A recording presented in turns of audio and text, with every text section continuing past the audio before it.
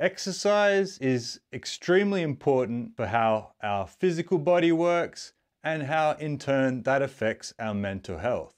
Basically, as I always say, exercise is mandatory.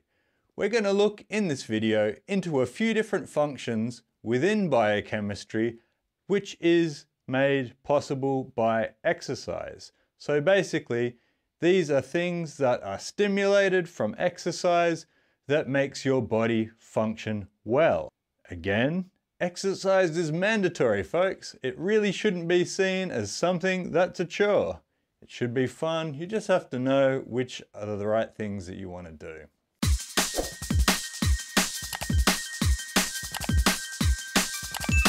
Here are some key biochemical reasons why exercise is essential. Number 1, energy metabolism. Exercise increases the demand for energy, which leads to increased energy production through the metabolism of glucose and fatty acids. The increase in energy production leads to increased ATP, adenosine triphosphate synthesis, which is the main source of energy for cellular activities. Number 2, insulin sensitivity. Exercise improves insulin sensitivity, which is the ability of cells to respond to insulin and use glucose efficiently. This is important because insulin resistance is a precursor to many metabolic diseases such as diabetes and obesity. 3, hormone regulation. Exercise affects the release and regulation of several hormones such as growth hormone, testosterone, and cortisol.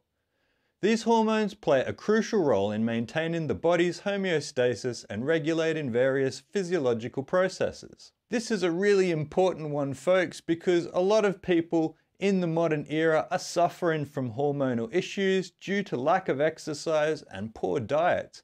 It's getting to be a really big problem, and it's also creating an issue of poor fertility in both men and females.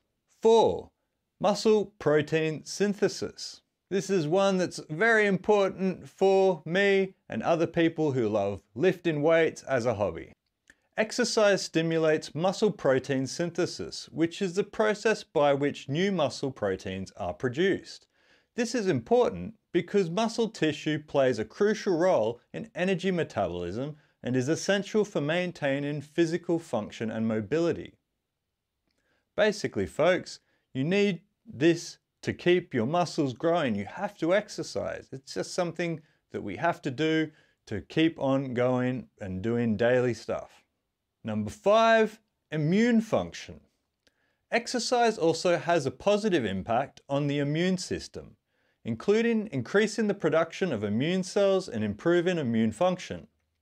Regular exercise has been shown to reduce the risk of many chronic diseases such as cancer, heart disease, and autoimmune disorders. This is a really important one, folks, especially in the era of being in the COVID-19 pandemic, which was something that affected people who had autoimmune issues.